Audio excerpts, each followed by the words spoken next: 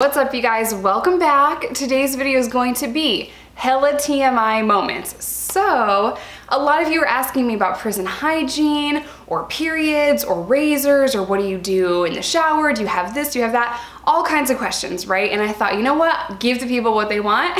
So I'm going to be spilling all the tea when it comes to prison hygiene today and girl problems and that time of the month and all kinds of things. So if you are a guy and you do not want to hear this, now is your time, bro. Click off this video. I'll see you in the next one, but this video is not for you. If you are a girl and you want to know how you survive in prison, just keep on watching. Total side note, how cute is this hoodie? Like, it's like kind of oversized. I got it on sale yesterday for $18. So I think Hollister is still having that sale and it's like hella soft. I would never pay full price for this though. Like, just keeping it real. I am really excited about sales when like shit goes on sale, and something that costs $50 only costs $18. So, you know, go check out Hollister. Okay, that's not what this video is about though. So, oh, you guys, this is crazy. And I want to talk about this for two reasons. One, you guys are asking me, and two, because prisons do not tailor to women. And I understand prison is not supposed to be a vacation. I know prison is not supposed to be fun. I know it's not supposed to be good. I know that prison's supposed to be difficult to deter people from not wanting to break the law. I understand that. I also took full responsibility for my actions, and I deserved that prison sentence. So if I make a lighthearted joke about prison, or if I say something that doesn't seem like I'm taking responsibility for it, that is really just me joking with you guys. And I never want a lighthearted comment or a little joke here and there to make you guys think that I am glorifying prison or that I think I'm thug or a gangster or whatever. That is not me. And I really hope I do not come across like that to anyone, because that is genuinely not me. Prison is a horrible place, and my last bid was just really hard. And if I make a joke or I'm lighthearted about it, that's just who I am. It's just who I am. I didn't spend my prison sentence depressed or crying in the corner. I spent my prison sentence trying to make the best of a really bad situation, which I recommend to anyone in any situation, in prison or outside of prison. I think we need to live each day like it's our last, and I had that same mentality in prison, and that was survival above anything else, but then to just be happy in really bad situations, and that takes growth, maturity, and something that I've always had. It just takes this extra bit of, I don't even know. It takes more to be happy in an unhappy situation than it is to just sit there and sulk and be depressed. Okay, rant over, but that's literally just who I am, you guys. So moving on. Let's start with razors, okay? So a lot of people are like, can you shave in prison? Do you get razors? Can you buy them on the commissary? Do they hand them out? So listen, I've been at facilities that make you sign out a razor. So you would go up to the guard station, ask for a razor, sign your name, and they would hand you a razor. And you only get that razor for a time frame, like 20 minutes, 30 minutes, and they are expecting that razor back. So you have to go back when you're done with the razor. They check to see if the blade's in there, and they cross your name off.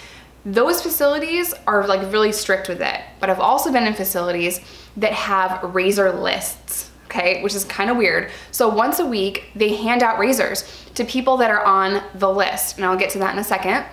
This is what is called issuance.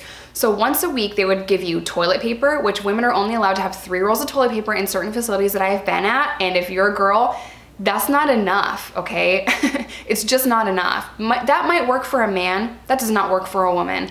So anyway, you get 3 rolls of toilet paper, little bar of soap, toothpaste, glue, that they call toothpaste, disgusting, and then a little toothbrush, and you get like hygiene items, okay?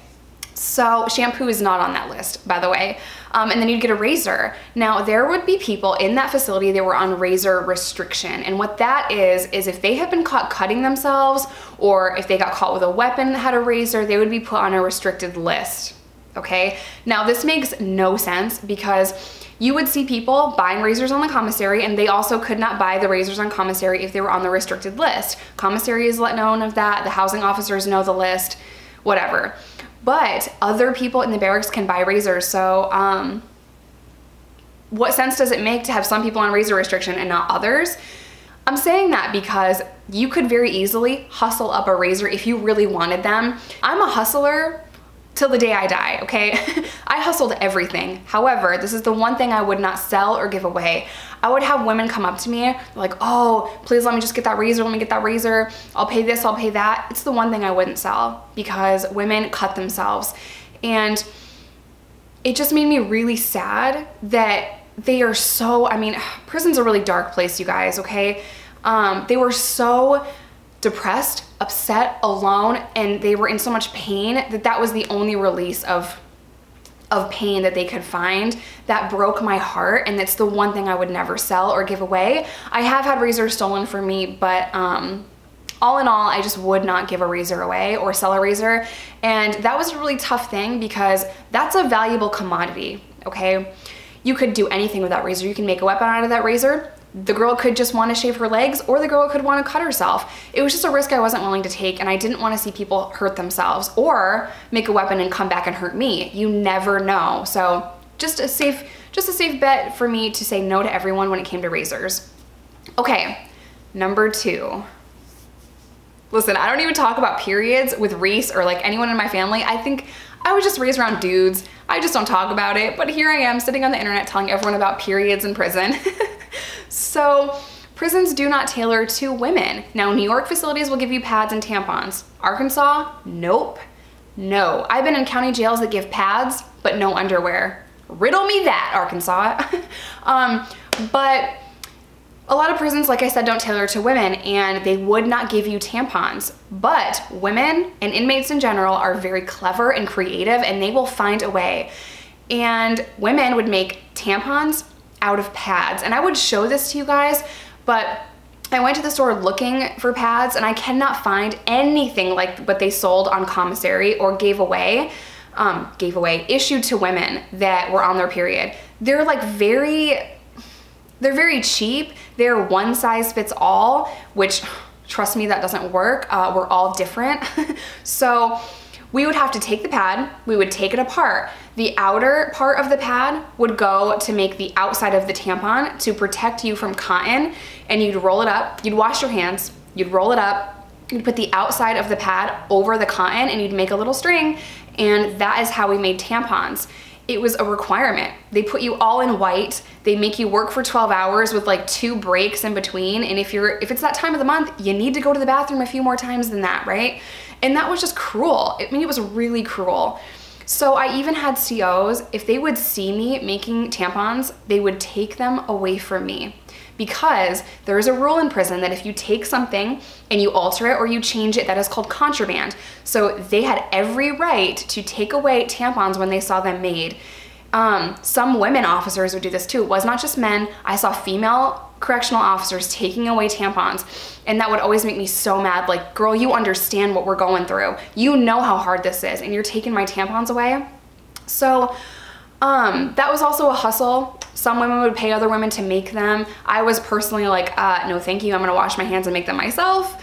But this is just something that I had to do. Now, you could buy tampons on the commissary, but they cost like $10 for a small pack of tampons. It's expensive, and it was just a luxury that I did not have. And it was actually a luxury that most women, even if they had money, were not gonna spend their money on that because they could just make their own. So another thing I want to mention about tampons and pads and that time of the month is a lot of the guards, when you go up and ask them for pads, they would give you 1 or maybe 2. And then if they see you coming back in a couple hours asking for more, they would yell at you and tell you, I just gave you some. Like, it was a lot of men doing that. Like, bro, do you not understand how it works? Like, I need more than 2 to make it through the night. But they didn't understand, or they didn't care. And I saw a lot of that going on. Over the course of me going in and out of jails, I really only saw 1 or 2 officers that were kind enough to be like, girl, how many do you need? Like, I got you. You need 20, I'll give you 20. But that was very, very rare. In New York, they would give you they'd hold up a box and they'd say, you need tampons or pads, and you just grab however many you want, you know? I mean, they understood a little bit better in New York that like, it's that time of the month, we need this. Let me say this too. Okay, so I was at a medium security prison one time, and girls, I saw them on birth control.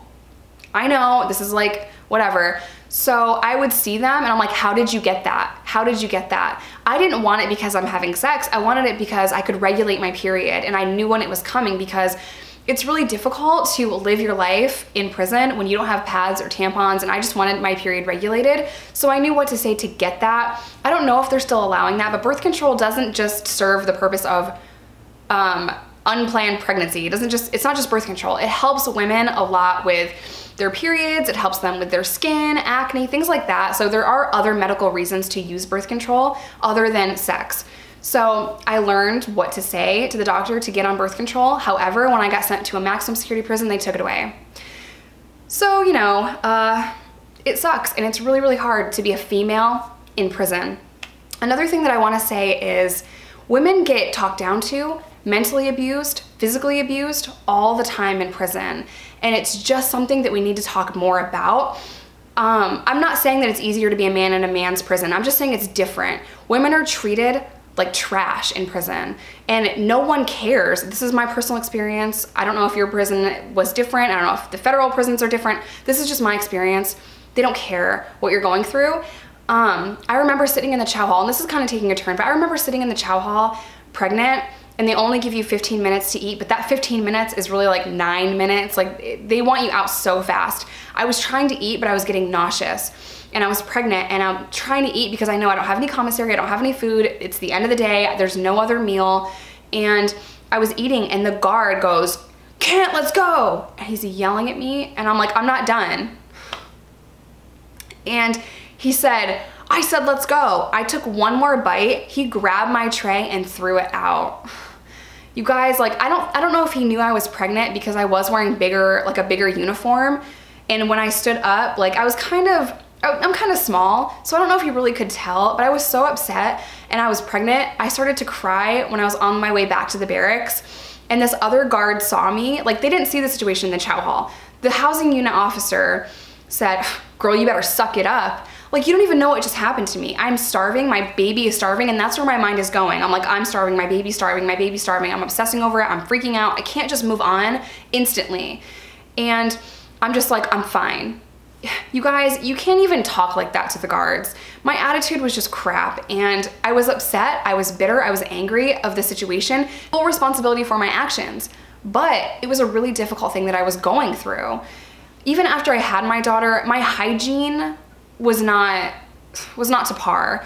They would give me a couple of pads at a time. Now, when you just have a baby, you need more than that. They wouldn't let me have the hospital issued underwear. They wouldn't let me have the hospital care kit that they wanted to send home. They're really rigid, and it sucks. It's really hard to be a woman. Even with the toilet paper, you guys, 3 rolls of toilet paper, like, I would have to hustle toilet paper. It's crazy. And that was just one of the things that really boggled me, because when we have to worry about our survival, and we're always thinking about toilet paper and tampons and pads and food and survival, we are not focused on rehabilitation. We're not focused on getting our life together. We're focused on getting tampons. I mean, it's crazy. And then you're pushing people into society that are not ready, that have PTSD from being physically, mentally, emotionally abused in prison, talked down to, treated like dirt. We're pushing them into society, a society that is not welcoming, a society that says, we're not gonna rent to you, we're not gonna hire to you because you're a felon, you made a mistake 10 years ago, so we're not gonna hire you. It's hard. It is really hard. However, it is not impossible. It might be 10 times harder for felons to get their shit together, but I am not a statistic. And if I can get my life together, if I can escape from that world and live outside of prison successfully, sober, and happy, you can too. I know it's hard, but you just have to want it more than anyone else. And I really hope you guys enjoyed this video. I just want you all to know that no mistake is too great not to recover and bounce back. Yes, I made a lot of mistakes in my past, but I learned from those mistakes. I will never repeat those mistakes, and I am very proud to say that I'm off of parole and I am never going back to prison. I love you guys. Stay safe, stay sober, and I will see you in my next video.